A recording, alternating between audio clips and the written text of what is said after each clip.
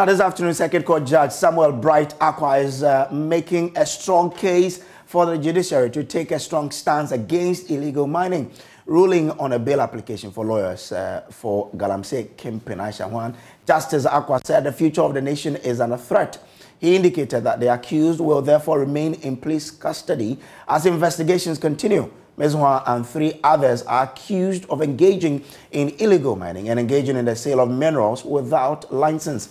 They have pleaded not guilty but remain in police custody. Court correspondent Joseph Akable joins me in studio with the latest on this. Now, Joseph, tell us about how lawyers for the Chinese nationals question the work done by prosecutors. In fact, Mr. Nkrabi Efadate, who is the lead counsel for AISHA HUANG, had some serious concerns about the work done by investigators. He indicated that he does not understand why they need a month to investigate such a matter. He believes that if the investigators were to ask the accused persons, do you have license for the mining that you engaged in?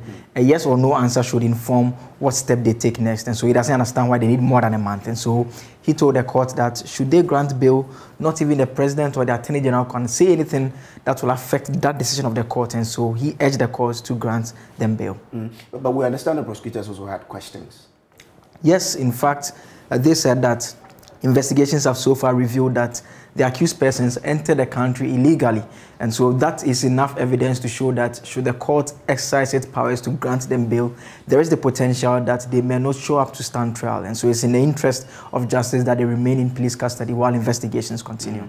The judge also made some interesting comments there. Yes, I mean, let me read specifically what he had to say. He said that this is an activity that is destroying our water bodies. Look at how it is destroying our forest. We the humans are complaining. The animals in the forest are suffering. It's very sad. If this should go on, Ghana Water says they will soon shut their machines and we'll have to import water to drink. The courts and everyone must take a strong stance. A1 especially, that is AISHA HUANG, how she entered the country, she can't even tell. If I grant bail and tomorrow the case is called and she can't be found, what happens? The motion for bail is refused. And so, I mean, clearly expressing some serious concerns about the illegal mining activity that remains a matter of concern for Ghanaians. Looks like you brought in some personal sentiment there. Yes, I mean, definitely. All right, thank you very much.